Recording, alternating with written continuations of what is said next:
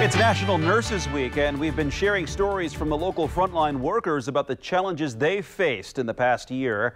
Amid the nursing shortage, some people are choosing to change their career and join the ranks of nurses in Indiana. Our Alyssa Donovan explains one woman's story on how she made the change and why.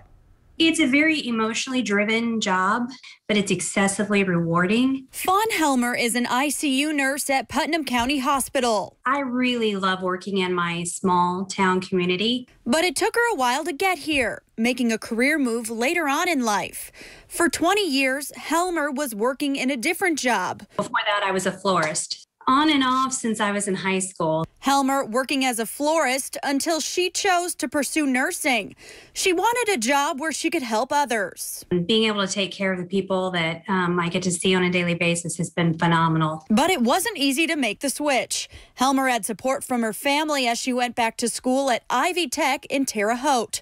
It took her 4 years to complete her degree, and she continued working as a florist while she did it. They kept encouraging me to keep going. Earning her degree in 2013, she worked in several different specialties. First started off in postpartum care, then labor and delivery, and then I switched to Putnam County and went into the surgery department. This past year, the most challenging of her nursing career after being transferred to ICU and working on the COVID unit. Having these families that don't get to go in and see their loved ones, being the only person that they get to see, and they didn't even get to see all of you. They only got to see a part of you because you're constantly covered. And while it's been emotional and hard at times, Helmer can't imagine doing anything else. Anybody who's looking for a daily challenge, wanting to constantly learn, it's a very rewarding thing to do where you get to make a difference.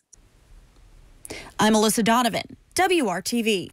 A recent study shows only 17% of second career registered nurses come from a background in healthcare. The rest had jobs outside of the industry before choosing nursing. Another study shows that more than a quarter of second career nurses are 40 and older, which means it's never too late to make the change.